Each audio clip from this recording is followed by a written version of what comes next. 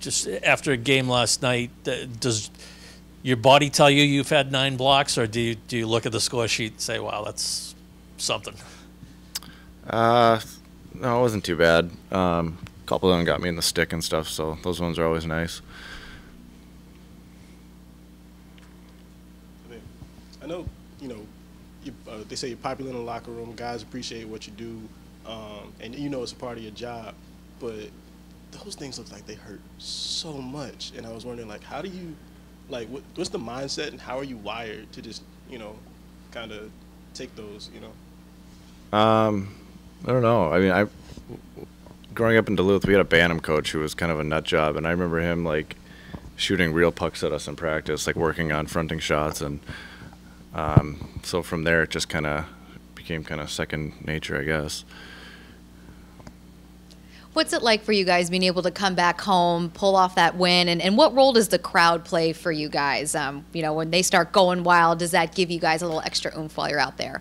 Yeah, it's huge. Especially like when you get caught out there on maybe a long shift, and you kind of hear them cheering you on for like a big save or a block or something like that, and it just kind of gives you that little bit of energy to push through and finish the shift. Derek, after the one you take off the foot, you couldn't get off there for a while.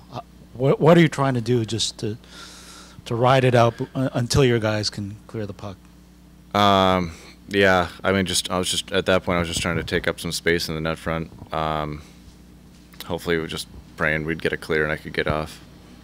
And also, it's not just your job to fill that lane for Sveshnikov. You're trying to do several things at one time. What else are you thinking about in terms of avoiding other plays, taking away certain looks in that situation? Yeah, I mean, well, it just kind of depends where the puck is set up, and usually if D'Angelo has it up top, I can kind of read that he's going to go over to Sveshnikov, and then that's my job to get out in that lane.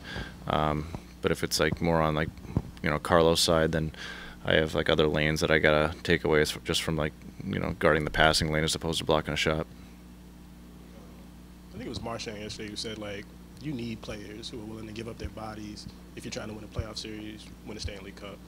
One, like, for you, understanding that being part of your role, how much kind of do you embrace it? And then two, were there guys that you can look back and say, like, no, that's like a model for who's willing to like sacrifice and as kind of compasses?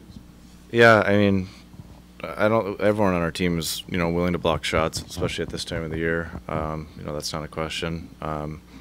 Someone that I got to play with and watched a lot was Matt Green.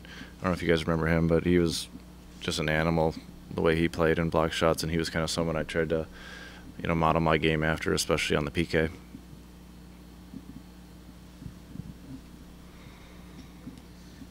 At what point in your career did you realize that this was going to be your role and your identity, and did you have to convince yourself that this is what I need to do?